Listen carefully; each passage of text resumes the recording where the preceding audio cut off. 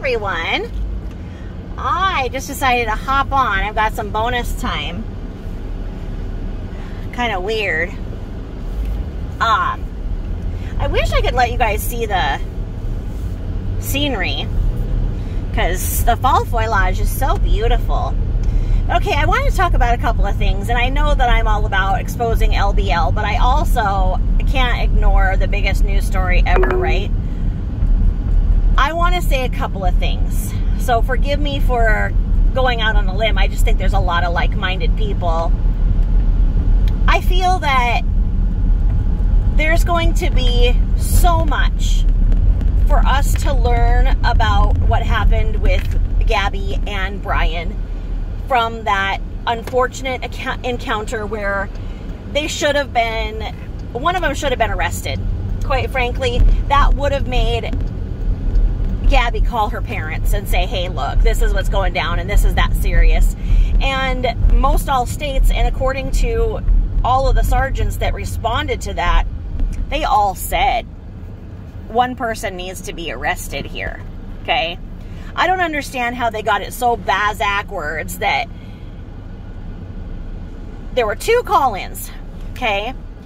Now, listening to both witnesses, the one, he was like kind of younger, and he's like, oh, I don't know. I mean, they were kind of slapping at each other, kind of like cartoon-like figures, you know. I really couldn't decide if it was like real or not.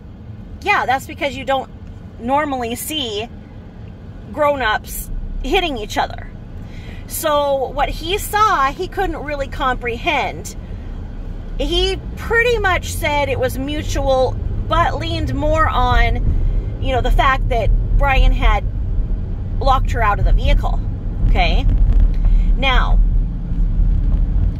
the second witness, there was no question. He said he saw a male full on hitting the female in the face. Now, as some of the other videos have came out, because you can tell that they're scrubbing this, because you know that the Moab police are just going to be eaten alive for this. This is going to be the stuff of conversations for decades on what went wrong in that case. But the footage that they didn't want us to see, you know, when they released the hour footage, they thought that was enough, I'm sure. But they did get the other point of view where she has a mark on her face. And when she put her hands up to her face, you could see that the way that she said he grabbed her face, you see it's no stretch that he would have then, in anger, put his weight on his palm and in a fit of rage killed her in a snap. You can think that you're a tough girl. You can think that you can swat the heck out of somebody, you know, they're cornering you. Any animal cornered will fight back. That's the problem with, in the 80s, we watched our mothers get beaten. Okay, we watched the cops come by and do nothing. We watched our moms become victims. We watched the dads get child support that didn't ever pay, and we watched our moms become welfare queens, okay? That was the 80s. Well, then the 90s and the 2000s come along, and it's like, okay, you know what? It's equal rights. It's equal. You know what? If you hit me, I'm going to hit you back. Well, that led to then somebody needs to be arrested. Whoever's the more aggressive party, whether they started it or not, because I can tell you that I've been in that situation, and when I was cornered, I came out like a Hellcat, and my ex had a lot more marks on him than I did me, but I was more seriously injured. Does it look like I'm the aggressor? Absolutely. Was I cornered? Yeah. Did I take a towel bar out of the freaking wall? And yeah, I did. Okay? But that's what I know happens, is that when you're cornered, even if the odds are against you, you're going to fight your way out. And that's what I feel Gabby did in her frustration. In so doing, the whole thing got mixed up, and it made her look like the aggressor. And she tried to take the blame too, because she didn't want to point at him and say he did this. Of course, hindsight is 20/20, and I can't say everything, but I can tell you that when I was in that position with a former relationship, one of us got arrested, and I'm going to tell you that the one of them was me, okay? And I'm 5'0", and My ex was twice the size of me. If it looked like I was the aggressor, okay, fine. You meet the greatest people in jail, let me tell ya. I felt like I was put in there because I met this troubled girl, and, you know, I'm a law school dropout, I'm a nursing school dropout, I've got a couple of bachelor's degrees, so it's like I felt like I spent the night, you know, really counseling this girl and got her some good resources. So, you know, everything happens for a reason. It was no skin off my, I mean, whatever, okay? You just move on. But I'm telling you that on the West Coast, the law is one of you goes, one of you gets arrested. Now, they separated, supposedly, and they can't prove that Brian actually was separated. They can't show that he showed up at that motel and she got him, blah, blah, blah. And until the family comes forth with what happened in those days when Brian had flown back, because they can prove that she was still alive then. So there was a week or so where he was gone. She stayed in a motel, and he was back in Florida. So, you know, people can say she should have gotten away. Well, the average domestic abuse relationship, it takes 7 times before you go, on average. So that means sometimes it takes 20, sometimes it takes 1, but your average is like 7 times. I will tell you, once somebody put their hands on my neck, that was the last time I've ever been around that person, you know, where I never turned around. I never turned my back. You know, we shared kids, so we still had to see each other, but, you know, it's like, once you put your hand on my neck, it's like, yeah, I'm not going to trust you, because it's just, I can't. So I feel that he came close to her neck in the way that he grabbed her face, the way that she contorted her hands to show what he did was very unusual. If somebody just, you know, hit you, you repeat that motion. She didn't. She did this weird kind of cross motion of where he grabbed her, and like I say, you can just see that that's how it went down. So, okay, so then he went and did the right thing, and he went and, you know, killed himself, because his punk ass would not have done well in prison. He would have been sitting there lipping off about all that they're wasting, and you know, just like he wasn't letting Gabby have water because he didn't believe in the plastic water bottles. And then, you know, you see her in the back of that vehicle chugging down too in the plastic bottles, you know, it's like she was freaking thirsty. But, oh, no, he wants to sit there and eat his Fruit Loops out of a cantaloupe bowl. Cantaloupe. Because he's not wasting a bowl. It's like, you know, it would have just been like all freaking day, him just nagging on things. I'm going to say a term that's outdated.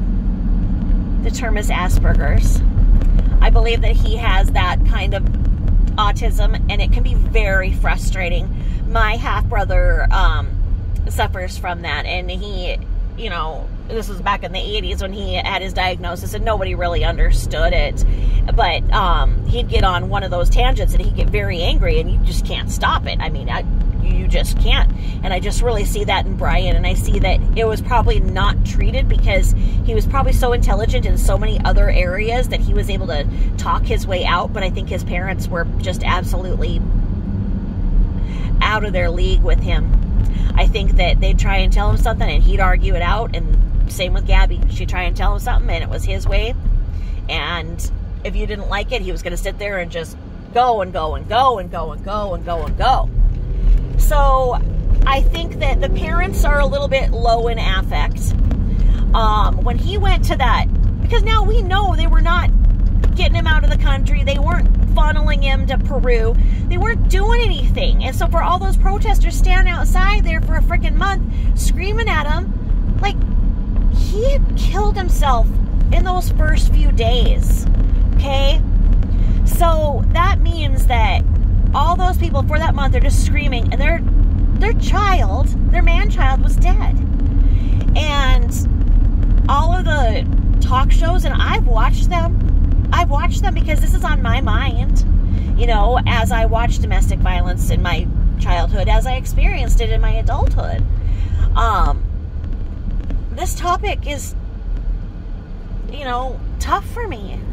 And I just see Gabby, and like everybody's saying, she's America's daughter. Well, she is, but I know, and I advocate for others who have been in her position, and in the way that she lost her life.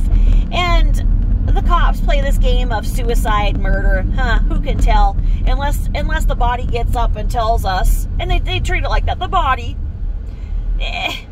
especially if you're indigenous, or not as photogenic as Gabby, and it's really sad, and we've got to do something. And I mean, our law enforcement has egg on his face right now, because when the parents got the call to pick up Brian's car, they said, hey, they reported it to law enforcement. They reported it to their lawyer. They said, look, his car is here. We know that this is the trail that he goes to. This is his thinking spot. This is where he must have went. Well, they looked, apparently, and then they left, but they left it all closed. They didn't continue to just search that area. They kept that area closed, and then they searched the rest of the United States and world as we know it. Everybody got involved, and I mean, the low estimate was that it's costing taxpayers $220,000 a day to have looked for Brian Laundrie. Well, it's a lot more than that. Come on. And here he was. He went and he killed himself. Now, I think those parents should have been a little bit more reactive, because then they were probably looking at the reality that their son just probably killed himself. Why weren't they going, look, find him. We know he goes here. Okay, where did you go? This is where he went. You know, why were they not like being more vocal to the cops and whatever, saying, look, I realize you won't let me go in there because you don't want me to see this, but if you're going to go in there, I need to know that you did this. I need to know that you saw this. I need to know that you went here. And then supposedly, if his remains were found in an area that was previously underwater, well, how did he get underwater 6 weeks ago? How was this area underwater 6 weeks ago and now it's dried out? Okay? And we're talking remains. So I'm going to tell you the one theory that I do believe, I honestly do, and I'm sorry this is gruesome. I believe that he, in his final act of F you to the world, I believe he climbed a tree, and I believe that he hung himself from a tree very high. That gives us the body that would have fallen down, and that gives us his bald head up in the tree, so they could have compared dental records. Because if this area was supposedly underwater that they found him, how could they have gotten the dental records that fast? And if it was underwater and they're saying that, you know, animals of prey and whatnot took it, I mean, you know, dogs, alligators, they're going to chew up those teeth. I mean, that's one way that I can see that. And I'm sorry for being disrespectful and saying that about his head. I just really just, I'm not pleased with the laundry, okay? The smelly, mildewy laundry. So, I mean, that's my theory. And do you think that he had something to do with the women who were at the Moonflower Cafe? I mean, the timing is right. I don't see him as that violent. I don't see him as that plotting. I think that he just got in one of his little tisms and threw a fit and was throwing a freaking tantrum about something, and he grabbed Gabby and choked and throttled her, as they are saying. She was death by strangulation and throttling. I think that we can all learn something from what happened. Now, there's this parody of it, not parody, I mean, not to be funny or anything, it's not a parody, but there's this skit out that I saw, and they have this girl, and she reenacts basically exactly it, but she says it's her skincare line. All these people who are watching it don't have any idea what it is. They're like, oh, wow, this poor girl, she got saved. If only the cops would have done this and Gabby. Okay, they're reenacting this. Now, I don't know how I feel about the reenactment, but they put on the end of it, they put the new foundation that Gabby's parents have started in honor of Gabby.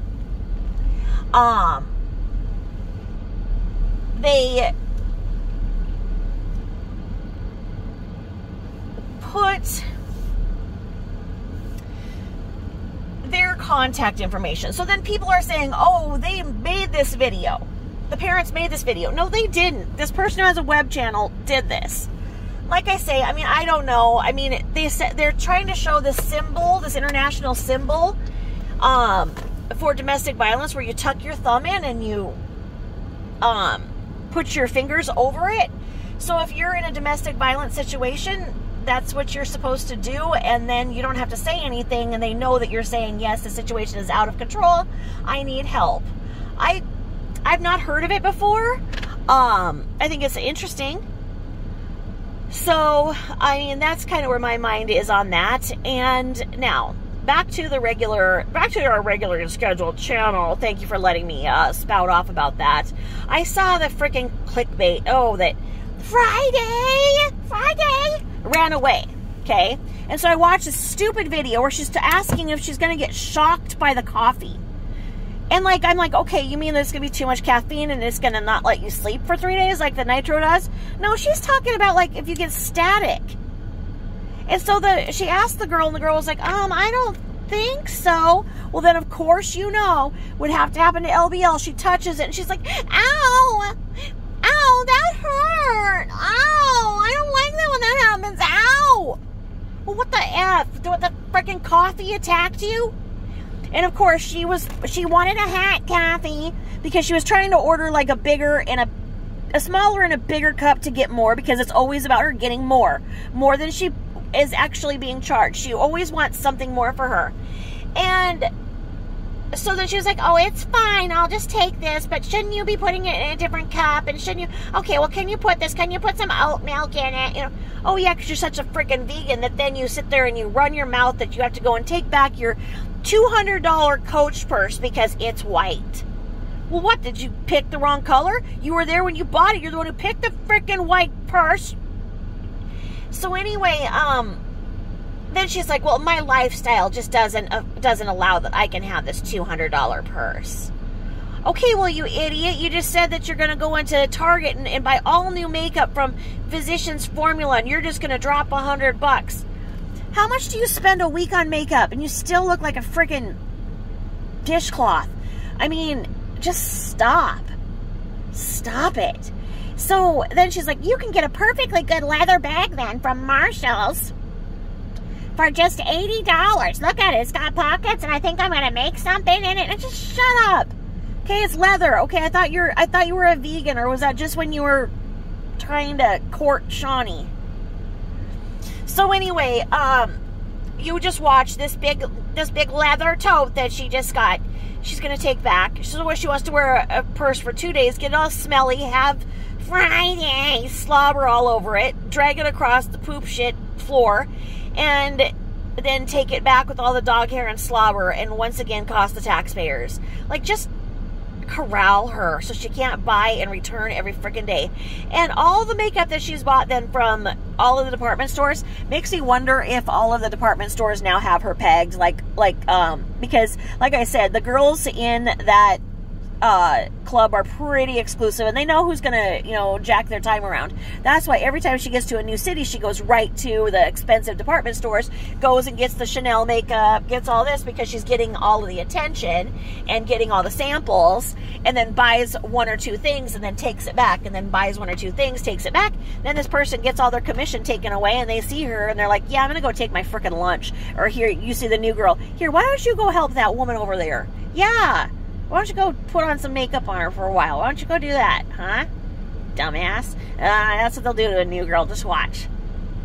Because I was that new girl. I got thrown those ones. But then it's like we got to the point where we would even text around. We were like, hey, watch out. You know who's coming. Oh, great. Because it's like when you're on commission, you have to hustle because you get yelled at if you don't sell this much per hour. And like I say, returns are taken out of that. So I think that she's got her number pegged at the department store so the girls aren't giving her their attention. So until they get a new employee that she can go and get his new narcissistic supply, she's hosed. So now she's just sitting there thinking that she's going to be the freaking drugstore makeup guru. Get this, not that. Oh, get Milani and not Physicians Formula. They're the same price. They're sold at the same store. Same concept. Physicians Formula is made by dermatologists from dermatologists for dermatologists because of sensitive skin. And that's what she's saying not to buy 1 week. And now she's saying she's going to go buy the whole line. She's going to buy the whole line so she can sit there and tear it apart and then go and take it all back. It's like, it's just lunacy. So anyway, I wanted to say that she tells on herself. She'll say something as a joke to test it out, or she'll say something outrageous just to kind of get the shock value off. So her clickbait was that she was going to... her clickbait was that she was going to... Yeah, oh, here's a jackass woman who leaves her dog in the car as I'm speaking. You hear that poor dog barking. Idiot. Idiot woman. Come back for your dog. So anyway, this could be a Friday situation. Oh, she's gonna go shop. Idiot. Anyway, now you could hear her dog barking all the way. She goes in the freaking store. Idiot. Come back. I'm sorry, dog. There's nothing I can do for you. I'm sorry. So anyway,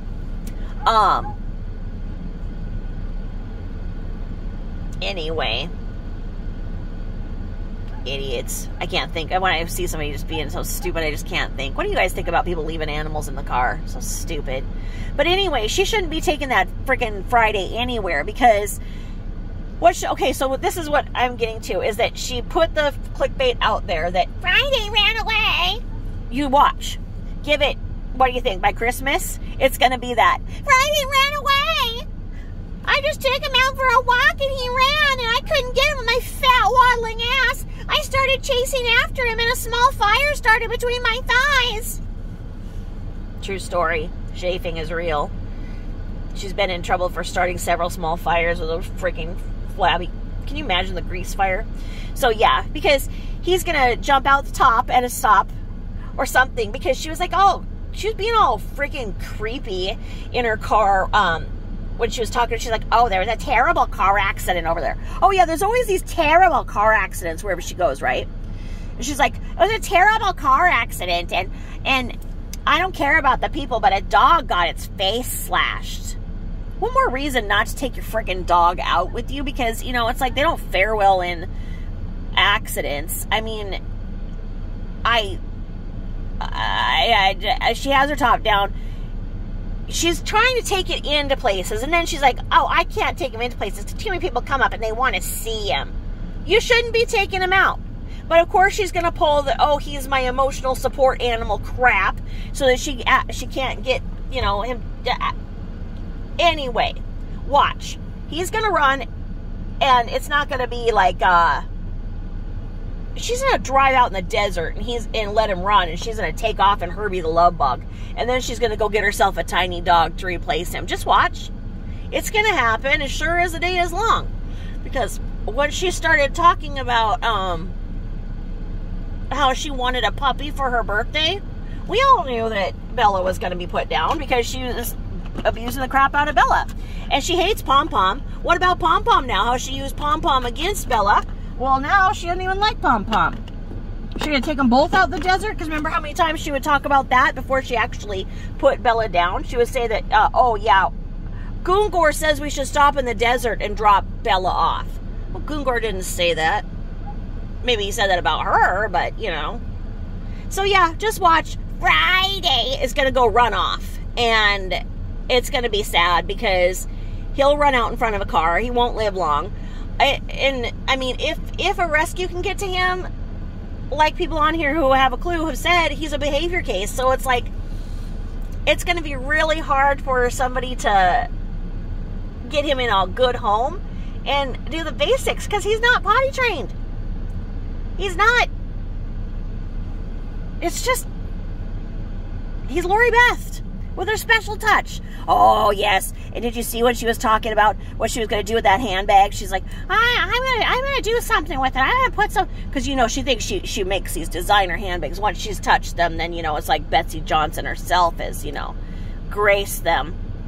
Well, she is talking about her art, and when it happens, it just comes over to her. She can't control it. She has no idea where it comes from.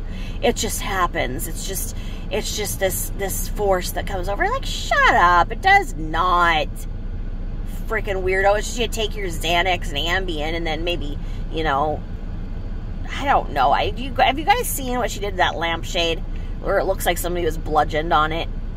I mean, it's bad. And I saw when she did that, because she was back on Facebook when she did that, and she had her minions doing that to their lampshades too. She's got it in the back. And for as much buying and selling as she does, I cannot believe that she hasn't gotten a new bed set. Because you know she hasn't washed that bed set yet that her mother got her how many years ago. Oh, but with her laundry, she does not separate darks from whites. She's back to wearing those black shorts that show her nasty cottage cheese thighs and the frickin' black t-shirt with all of the animals and flakes of animals that have went before. And just imagine her washing whites with that. Like, you know, and it's like, where would she learn that? Because you know Carol didn't, but you know Carol did her frickin' laundry. That's probably one of the things that she can't do by herself. Because when she was saying that Carol couldn't leave her, she said it's because she can't do everything by herself. She can almost do everything by herself. She's almost a big girl. She's almost a big grown-up girl, but this must be one of the things. She couldn't grocery shop, and she can't do her own laundry because she's not going to sort whites and darks. Like, come on. So anyway, mark my words. Friday, it's going to go running. And it's going to be a setup. She's going to go drive him to the desert. Just watch. And then she's going to be like, he got away. And then she's going to, like, have all this, like, have all these posters and everything. Like, oh, fine Friday. And all of her minions are going to be like, oh, my heart goes out to you, LBL. Oh. And then she'll go and get another freaking breeder special. Backyard breeder special. And the cycle will begin again. It's only a matter of time. Just watch. So, anyway, as always, thank you for listening. Thank you so much for your kind words. It is the LBL Army that gets your comments reported before they're posted. I can see them, but they don't get posted because they're reported because we've got the trolls listening. So, hi trolls. Hi LBL. We're watching you. So anyway, thank you so much for the nice words. And I shall be talking at y'all soon. Thank you so much and have a great weekend.